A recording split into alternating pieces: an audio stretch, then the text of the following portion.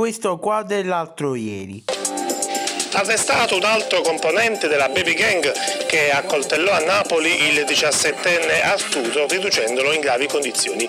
Alle prime luci dell'alba di oggi, personale della Polizia di Stato della squadra mobile partenopea ha eseguito un'ordinanza di custodia cautelare in istituto di pena minorile emessa dal GIP del Tribunale per i minorenni su richiesta della Procura della Repubblica nei confronti di un quindicenne ritenuto responsabile di tentato omicidio in danno di Arturo, avvenuto in via Foria il 18 dicembre del 2017. I carabinieri del nucleo operativo radiomobile della compagnia di Giuliano in Campania, dopo indagini coordinate dalla direzione distrettuale antimafia di Napoli, hanno dato esecuzione a un decreto di fermo del PM emesso a carico di 6 indagati ritenuti contigui al clan Verde, operante nella gestione degli affari illeciti dell'Interland a nord del capoluogo campano e alleato con i Ranucci. I 6 indagati sono ritenuti responsabili di estorsione e di detenzione porto illegali di armi e ricettazione, reati aggravati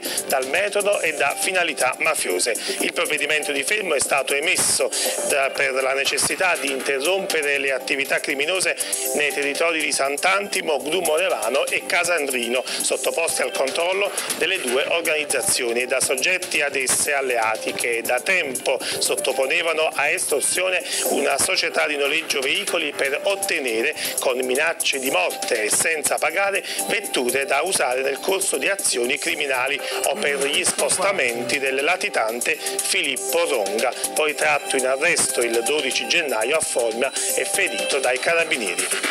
Una pistola semiautomatica con matricola brasa e colpo in canna, nonché 2 cartucce, sono state rinvenute dai carabinieri del nucleo operativo della compagnia Napoli Centro in via San Liborio, all'interno della cassetta per il contatore di un palazzo, avvolta in un panno per la polvere. L'arma è stata sequestrata e sarà oggetto di accertamenti balistici e dattiloscopici. I carabinieri forestali di Napoli del CITES, il nucleo per la tutela delle specie di flora e fauna selvatiche in via d'estinzione, hanno rinvenuto un esemplare di tartaruga azzannatrice trovato nella villa comunale di Pomigliano d'Arco. La tartaruga appartiene ad una specie originaria del Nord America, fuori dal proprio habitat manifesta aggressività anche nei confronti dell'uomo. I suoi morsi infatti possono staccare le dita a una persona adulta. L'esemplare trovato a Pomigliano è stato trasferito nello zoo di Napoli. I militari stanno indagando per identificare chi lo deteneva illegalmente e lo ha abbandonato. Il risultato positivo al meningococco, il ragazzo di 16 anni di Marano di Napoli, deceduto ieri mattina all'ospedale Cardarelli, dove era giunto l'ipocentro, è stato localizzato a una profondità di circa 9 km.